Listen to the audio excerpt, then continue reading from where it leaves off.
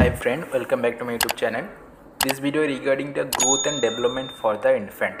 What are the growth and development happen during the time of infant? So infant, you know what is the age duration. So in that growth and development you have to mention first the introduction.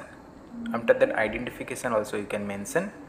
After identification you have to mention that antenatal history, terminatal history and maternal history. So during the birth history you have to mention. After that family history, family composition, present medical history, past medical history. So you have to mention for the past medical history for the mother, medical and surgical history, because the new infant baby no any past medical and surgical history. If there you can mention it. Then degree of menstruation you have to mention.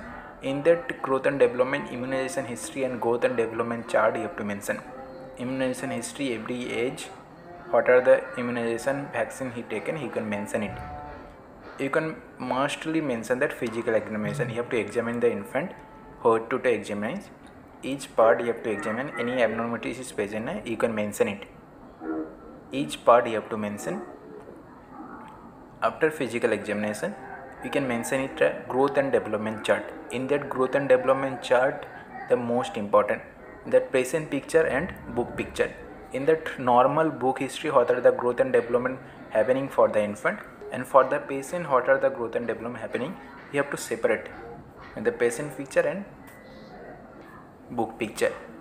So after growth and development you can mention it that in that growth and development also motor history, psychological development, each development you can separate, spiritual development, everything you have to separate and you can write. The growth and development is most important. After last in the bibliography. So I hope this video helpful for you.